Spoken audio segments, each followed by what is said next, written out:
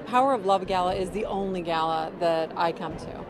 I think it's gotten way bigger than Las Vegas. It is one of the biggest events. We're very honored to be honored, really, because it's such a great cause and very special to me. To be in a room with all these people, the greats and my peers, and to be able to be in there for this amazing cause, and everybody cares, everybody wants to help, everybody wants to pitch in. We've all been some way, somehow affected in our families by Alzheimer's and Parkinson's disease, and I say, wait, there's no way I cannot say no. And when they invite me to perform, even better. You know, the research that they're doing, I mean, they're making great strides. What I like about Las Vegas is the people.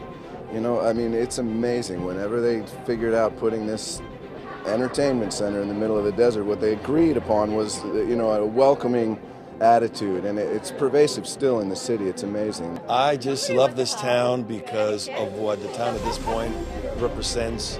This is the city that really never sleeps, I think, at this point. It's a city of entertainment, city of that brings so many cultures together. I'm thrilled, of course, that Emilio and Gloria asked me to perform tonight, and for something so worthy.